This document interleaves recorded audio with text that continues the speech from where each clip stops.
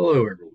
I'm Shane Smith, the author of The Pernicious Weed, Anti-Tobacco Sentiments in Periodical Literature, 1800 to 1870, published in The Historian in 2015. Today, I'm exploring an often overlooked chapter in the history of tobacco reform. While many people think of the anti-tobacco movement as starting with the landmark 1864 Surgeon General's report, the fight against tobacco has much deeper roots. In the early 19th century, a significant movement emerged in the United States, laying the groundwork for later anti-tobacco campaigns. Anti-tobacco reformers at the time were deeply engaged in a multifaceted critique of tobacco. They used the period's periodical literature to advocate for their cause. These early activists consisted of a mix of medical doctors, businessmen, religious leaders, and educators, among other professions. Many were inspired by the broader Second Great Awakening's emphasis on social reform. Their efforts were characterized by a commitment to voluntary abstinence through moral persuasion, contrasting with later movements that pursued legal prohibition alongside voluntary measures. Despite lacking the scientific advancements of modern times, these reformers made arguments that resonate with today's anti-tobacco rhetoric, though some were quite exaggerated. Some scholars argue that American tobacco activism has only witnessed two substantial waves during the Progressive Era and the movement that emerged in the 1960s. Contrary to these interpretations, my article supports the view that anti-tobacco activism was significant in the early 19th century. During this time frame, tobacco faced a comprehensive critique that addressed it as an agricultural, social, physical/health, and moral evil. The remainder of my presentation traces each of these in turn. Deeply concerned with the agricultural impacts of tobacco cultivation, reformers painted a dire picture of its environmental consequences. Tobacco farming led to severe soil depletion by focusing on a single crop.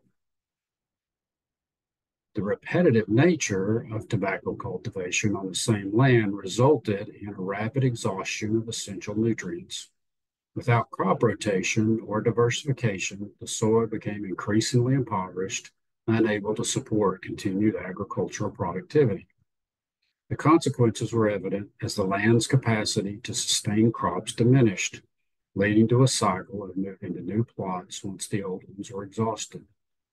This issue was not merely an environmental concern, but also an economic one. As the soil became less fertile, planters faced diminishing returns on their investment. The need to constantly seek new land created a sense of urgency among reformers who saw tobacco farming as unsustainable. The idea was that tobacco farming not only eroded the land, but also led to a broader decline in agricultural productivity. Anti-tobacco advocates described how tobacco's demands led to worthless properties and prompted a westward migration in search of better soil. These authors urged planters to shift away from this destructive crop to preserve soil health. The Southern Planter, a publication of the time, echoed these sentiments, referring to Virginia's exhausted lands as trophies to the tobacco demon. Reformers also addressed the labor-intensive nature of tobacco cultivation. Tobacco's labor requirement was seen as a significant burden compared to other crops like wheat or corn. Reformers detailed how tobacco's high labor demands consumed a planter's time and resources, leaving little opportunity for other productive activities.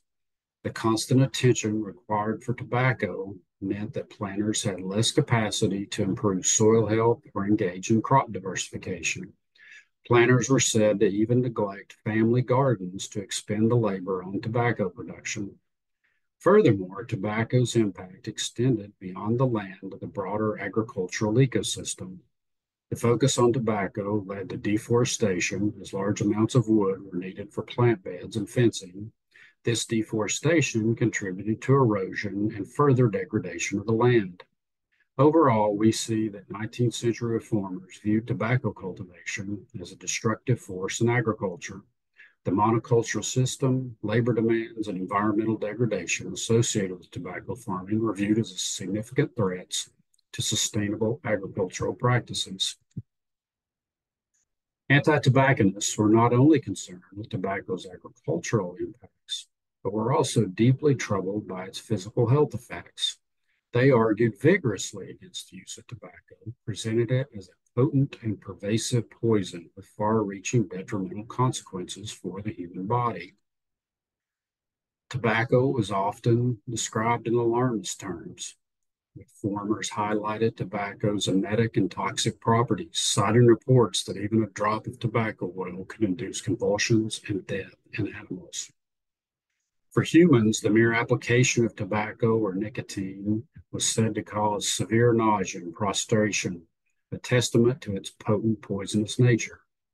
Anti-tobacconists likened tobacco to other narcotics, such as opium, though they considered it less powerful. They argued that while tobacco might initially provide a sensation of exhilaration, it ultimately led to depression, enervation, and a deterioration of the nervous system.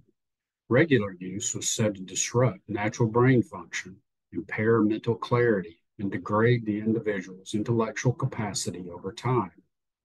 Tobacco stimulation was deemed artificial and unsustainable, contributing to a cyclical need for further narcotic stimulation. Reformers noted that nature seemed to warn against tobacco use through initial symptoms like nausea, chest pains, and dizziness. These reactions were viewed as early indicators of tobacco's poisonous nature. Despite these warnings, tobacco users continued their habits. The long-term health implications of tobacco use were considered dire. Chronic consumption was associated with a range of debilitating conditions.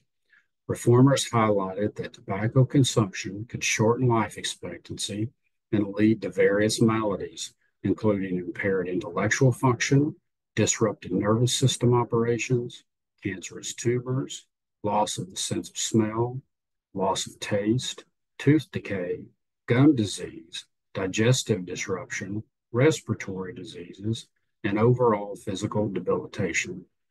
The physical appearance of users was said to be notably affected, with their facial muscles becoming flaccid and their skin developing a gaunt, discolored look.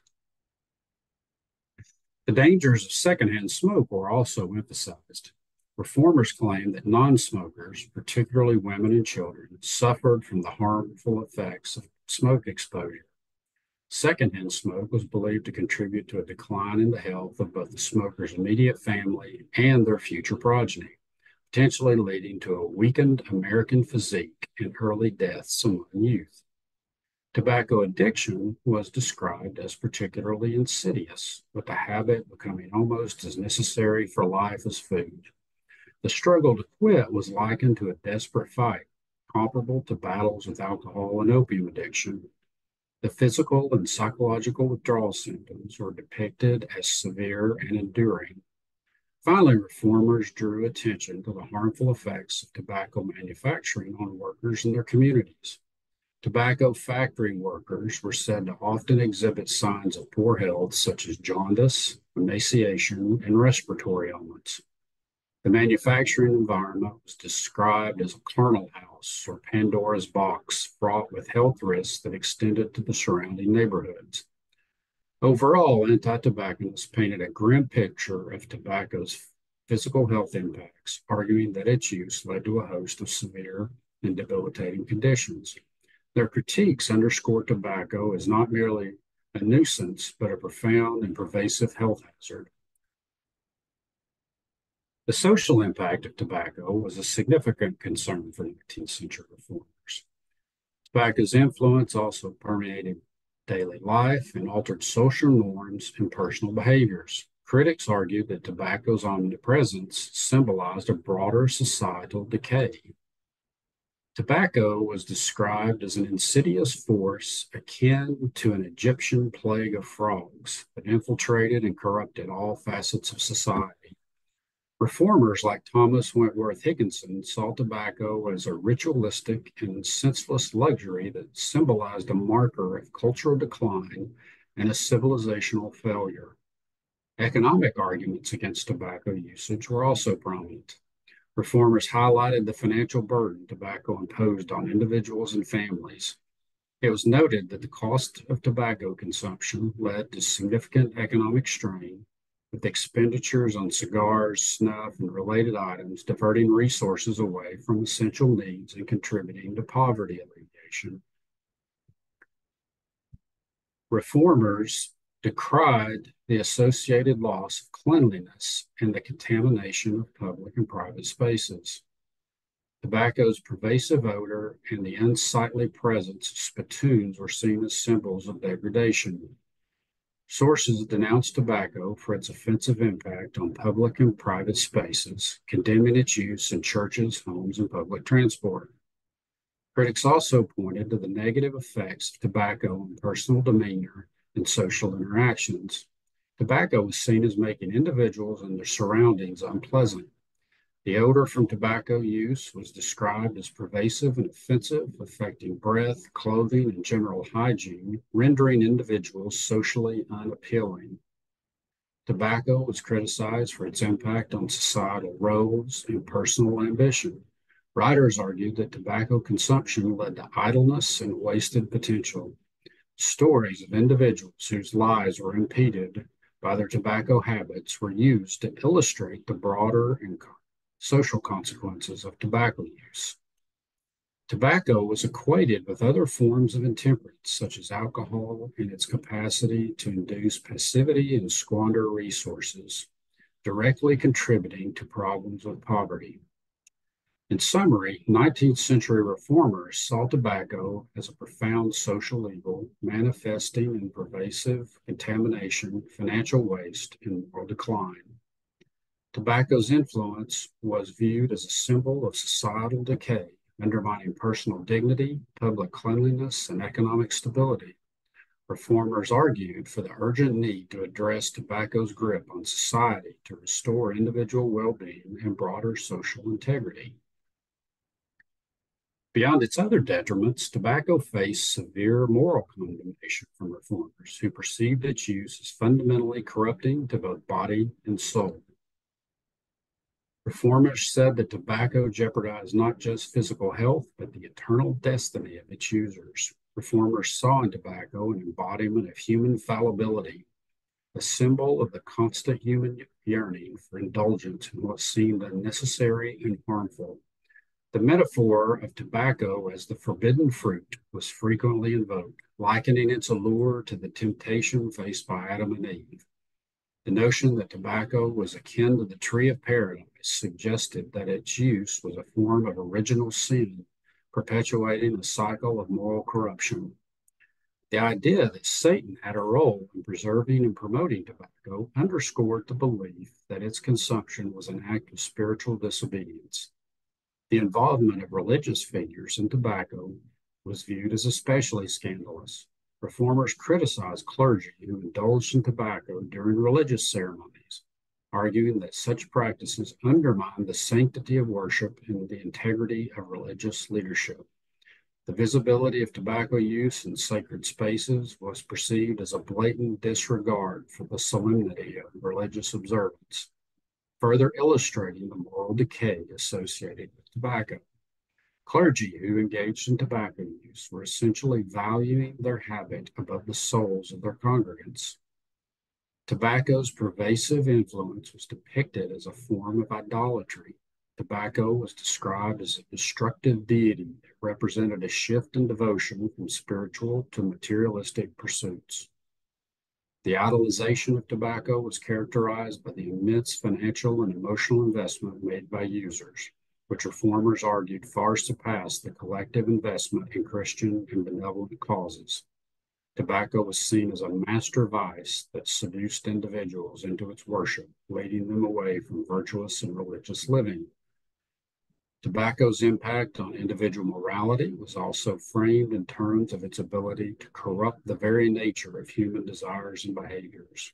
Reformers claimed that tobacco created an unnatural and deforming appetite, one that dominated the user's life and became a focal point of daily existence. This all consuming habit was described as a form of moral degradation, where tobacco use became the first thought upon awakening and a constant preoccupation throughout the day, and even a last indulgence before sleep. The addictive nature of tobacco was seen as fundamentally at odds with the pursuit of moral and spiritual health, creating a pervasive form of devotion that undermined the individual's capacity for righteous living. So, in conclusion, we can see that the vigorous opposition to tobacco did not emerge in isolation during the 20th century.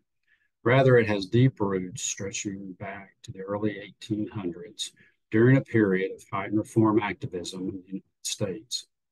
This era saw a robust and multifaceted critique of tobacco, encompassing its agricultural, social, physical, and moral detriments. However, despite the thoroughness of their critique, anti-tobacco activists faced significant challenges. The movement struggled to maintain momentum as the political and social landscape shifted. The escalating conflict over slavery overshadowed all other reform efforts. The outbreak of the Civil War further diminished the movement's visibility as tobacco became a ration item for both sides of the conflict. In the wake of the Civil War, the anti-tobacco movement attempted to regroup but struggled to regain its former influence. The post-war period saw the rise of cigarettes, which rapidly eclipsed other forms of tobacco use in popularity. The growing prominence of cigarettes became a central focus for the renewed anti-tobacco efforts of the 1880s. Cigarettes were dubbed the coffin nail, the little white slaver, and the little white hearse plume by reformers, reflecting the growing concern over their impact.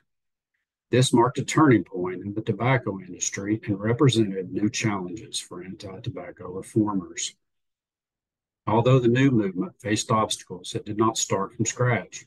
The efforts of early 19th century reformers have laid a foundation for this effort and future anti-tobacco campaigns, highlighting the persistence of the struggle against tobacco's influence. This concludes my presentation. Thank you for your time and attention.